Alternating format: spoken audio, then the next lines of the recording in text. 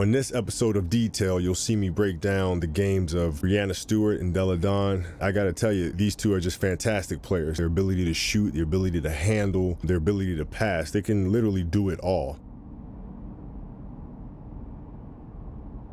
There's Seattle running the X rotation, same defense.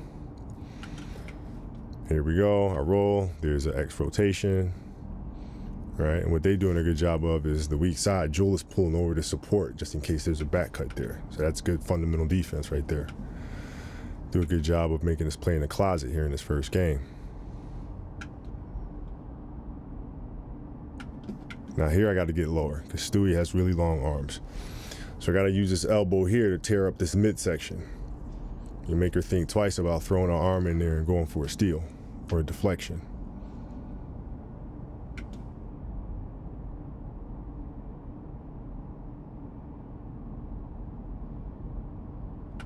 Right, and here they come, right? More than 2 dribbles, here they come. Look at this, they're all pulling over. All right, they recognize the danger zone here. All right, it's fine, just be patient. Bait them, just hold them. Hold this shooter here. Skip pass here to here. That's a 3-point shot. If you don't want the 3-point shot, hold her here. Make my moves here, draw the defense, and now cut her baseline, sneaking baseline for a layup. Look at that. We got anything we want right here. Right? But we have to be disciplined and keep our spacing here. Just keep our spacing, and that makes it easier for us to read what the defense is doing. It also makes it harder for them to rotate out. From here, if I make a pass out, that's an easy rotation. Look how close we are to them.